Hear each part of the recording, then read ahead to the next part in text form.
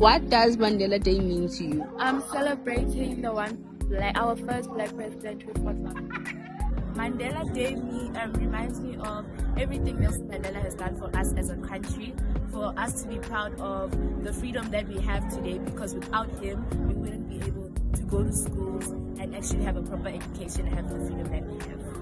Mandela Day is basically just signifies like the equality of our nation and stuff. After everything that has happened in the past, I think we should still recognize it and still like implement the values of the day in the present day, if you know what I mean.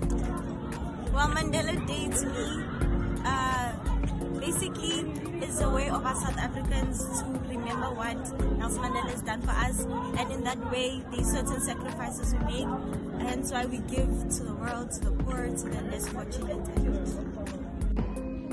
What does Mandela Day mean to you? So basically for me, what Mandela Day means to me is the fact that we get to celebrate him at his birthday, whereas he fought for his people no matter what happened.